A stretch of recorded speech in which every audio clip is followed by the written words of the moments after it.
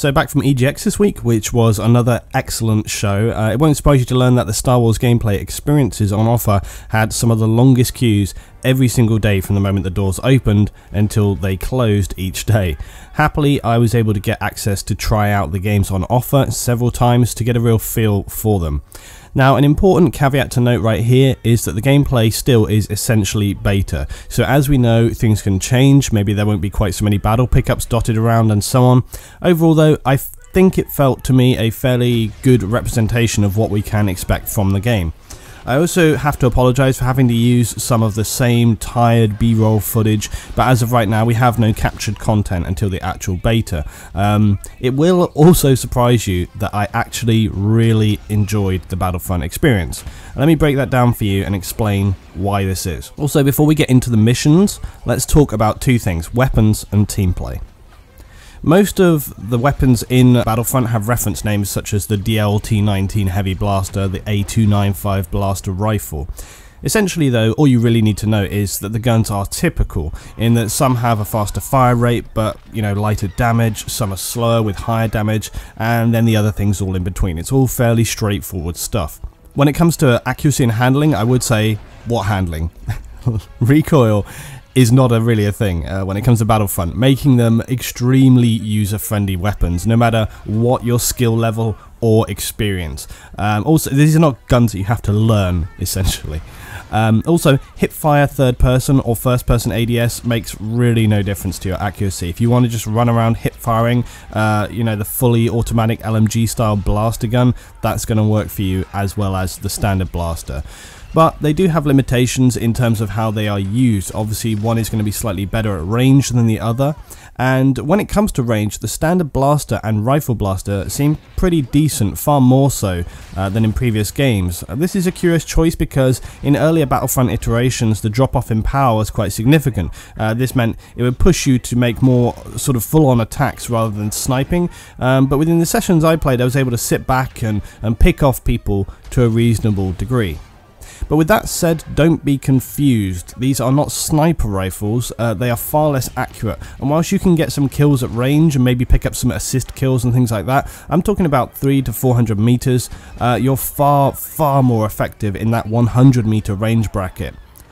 Also, I really didn't notice anyone sitting back trying to grab kills, and where people were doing this, they were usually just focusing on choke points around an objective, which made very much sense as this was the mission that we were taking part on. When it comes to gadgets, you have things like the personal force fields, a 3GL style grenade launcher, jump pack, and some various other bits and bobs.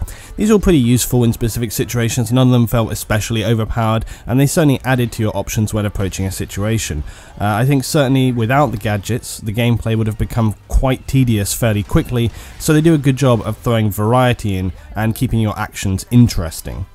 All in all, the guns felt actually pretty balanced within the context of the situation. The lack of reload with the guns didn't really become a huge issue. When that overheat is coming up, it's essentially the same thing. You need to slow down, sit back. So providing it actually, it approaches the attitude in which you play, the way you have to think about attacking a position, because you can't just go in firing full on. You have to maybe sort of delay that, stagger the way that you attack. Battlefront, it's not your standard military shooter, and it's not meant to be. I found I was able to play quite carefully, cover to cover, or aggressively. Using my jump pack, I could fly over people, flip 180 in the process, and then pick up a nice triple or quad from the unaware guys who are sitting behind a rock or a turret that I landed right behind and just wiped them out. Team play in the game, it was actually pretty decent, considering it was a random assortment of public players who had never actually played the game before. But maybe, just maybe, it had something to do with the fact that before playing you had to sit down and be given a scripted mission briefing by Admiral Akbar. At the show, they basically had a setup where you would watch a movie on a big screen before playing the game. Everyone had to go through the process, and it showed Akbar explaining some key points about the Hoth assault.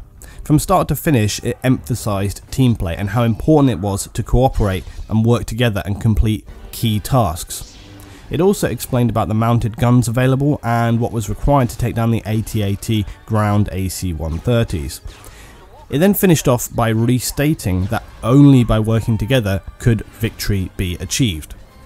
Unsurprisingly, I thought this was absolutely excellent, and it seemed to have a genuine impact on how the sessions played, not just from my actual gameplay but also by watching others playing throughout the day. You could see people were really trying hard to focus on this objective stuff, and having some kind of reminder about what it is you're supposed to be doing is something I've been saying for the longest time. A mandatory tutorial you have to complete before starting multiplayer modes, plus on top reminders between rounds. This stuff should have been in Battlefield games long ago, and maybe the penny has finally dropped and we're going to see more of this in Battlefront. In terms of what you actually need to do as a team, the onus is very much on the rebels. If you are playing as Imperial, your mission is pretty straightforward. Kill everything and take out priority targets such as the anti-vehicle turrets, the Y-wing speeders in the air. For the rebels, it actually requires, I would say, an optimistic level of team play. To take out the AT-AT, they first need to be weakened up by Y-wings, making them more vulnerable to attack. They also need speeders to wrap the cables around and bring them down. All the while, the ground forces need to continue holding back the Imperial forces at designated relay points. This plays out very much like Rush. In summary though, from a team play point of view, a huge amount is required from the rebels. The Imperial task is far simpler by quite a wide margin.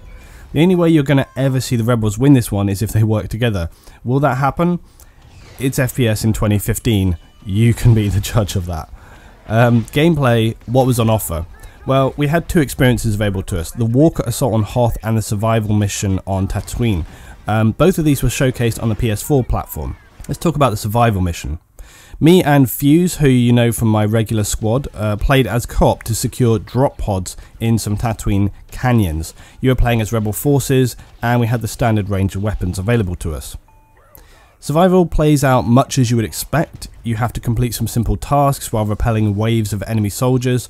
This mode, whilst fun, we got the measure of it in about a minute. One nice aspect with this was that the Imperial forces would approach you from different directions and sometimes surprise you from behind. They do split up and attack you from different places as well as taking cover, but generally they aren't hugely smart. As with most wave-based survival missions, you ultimately end up failing by being overwhelmed rather than outsmarted by the AI. Periodically, the Imperial forces do have an AT-ST join them, which you can take out using your various weapons and gadgets. They aren't invincible, so providing you have some decent cover, you should be just fine. If you die, you can respawn using your Zelda-style hearts. If you can find them, you can also pick up extra hearts on the route. These are shared between you and your partner, so if you respawn, you collectively lose a heart. Honestly, the co-op is fairly as you would expect. It was fun working with a friend, but I really didn't feel under pressure or on the edge of my seat. It was some Star Wars blasting action, but not much more than that. So on to the main event, Hoth Assault. I don't think I really need to explain to you the mission on this one, but for anybody that was born yesterday, Imperial AT-AT walkers are approaching a rebel shield generator. As the rebels, you must stop them at all costs. Simple, right? No. You have to fight off endless attacking Imperial soldiers whilst worrying about TIE fighters flying strafing runs on you, AT-STs marching across the battlefield firing their range of weapons on you, oh and of course not forgetting the giant AT-ATs themselves. Think AC-130 with everything except the 20mm Vulcan cannons, which have been nicely changed out for a balanced orbital strike. Enjoy. So, as the rebels, the task facing you is daunting, but is it really? Yes. Yes, it is. Imagine playing Rush while the enemy have 2 times as much armor as you. It really sucks to be the rebels on this day. So it must be a miserable nightmare, right? Just a rollover. Actually, no. Weirdly, despite on paper sounding like game over from the rebels from the start, you actually can find it fairly copable, which is weird. The relay point objectives mean that you have time to hold off the Imperials to an extent. The ground turrets for the rebels can only be taken out with battle pickup launchers or by the AT-AT, also perhaps TIE fighters if they can get a missile down. So again, these provide some decent firepower and also safe firepower, providing that you have a sensible gunner. Also, the biggest battle comes down to really air pilots, the Y-wings and the speeders versus TIE fighters. If you have some good pilots, it's going to make a world of difference. And for the missions I played, the rebels did actually manage to take down at least one of the AT-ATs multiple times. When we were attacking, we managed this as well. So it's not an impossible task. With that said, did I see the rebels win a game? Personally, no, they were rolled over every time, but I think this is largely down to the fact that people only had just got to grips with the game for the first time. I think with some practice and knowledge on how to handle the situation, it's going to be definitely possible and more, varied. Still though, make no mistake, it's a hard mission and your team is going to be largely responsible for how the round goes down. If you think that 1 or 2 or even 4 or 5 players are going to turn the tide of battle on this one, think again. This mode is the definition of team play. If you aren't working together, it's going to be game over every single time. No amount of guys sitting with 40 to 4 kills at the top of the board is going to change that. I should know because that was me on my Rebel Defense round. I was doing everything I could to turn it back using the mounted turrets. I was jump packing over people and then taking them out unaware, landing behind them, using the mounted cannon to take down the ATST walkers.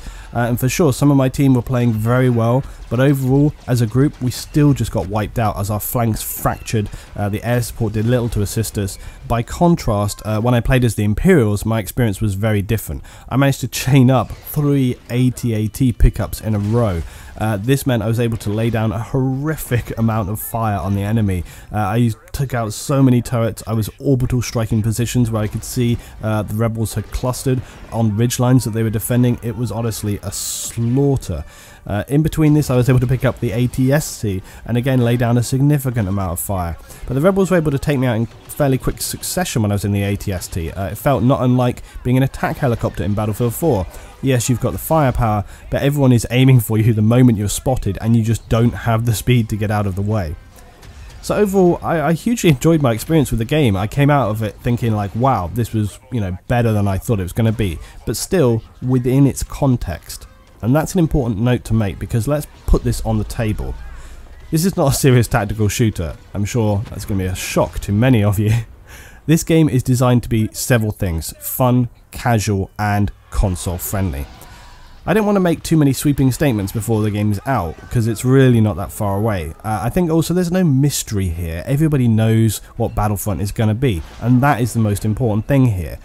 Yes, some things have changed since previous Battlefront games, but hey, veteran players, you think you're the only ones who are frustrated that your treasured series has changed? Join the back of the line. There is one mode we haven't seen as well, which will appear in the beta, Drop Zone on Solust. Here you're going to be required to fight to control drop pods in 8v8 matches. I'm thinking this is going to play out something along the lines of domination. If you're looking for Star Wars Battlefield, this isn't it. It was never meant to be that. DICE said this themselves. Battlefront is a pretty fast-paced arcade action shooter in the Star Wars universe. I, for one, am trying to put aside my overly convoluted opinions about public gameplay just to try and enjoy the game for what it is. And, with that in mind, let the third-person hipfire commence. The beta is out October 8th. Be sure to join me then for some Star Wars livestream action and much more content to come on the game. Thanks for watching. If you enjoyed, please drop me a rating. It helps my channel and me out so much. Tell me what you think about the fight between the Rebel Defenders and the Imperial attackers on Hoth.